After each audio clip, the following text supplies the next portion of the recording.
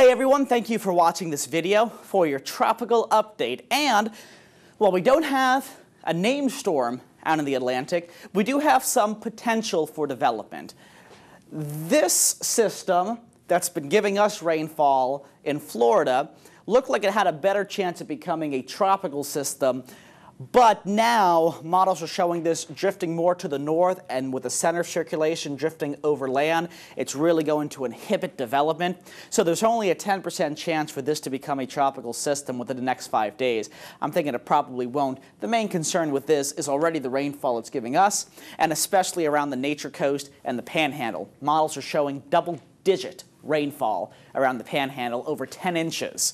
So flooding concerns would be a big problem with this, but it doesn't look like this is going to become a strong storm with high winds. And then we see convection all the way out in the Atlantic. No development expected from this, at least within the next 5 days. Then there's this tropical wave north of Puerto Rico, which is moving to the northwest. Here's Florida. So here's the wave. It moves to the northwest.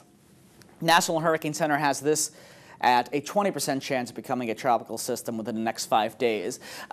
Development is possible. It's not really an impressive-looking wave. You're not seeing some defined circulation with this. There is some convection, some rain. If it becomes a tropical system, it will be named Tropical Storm Fiona.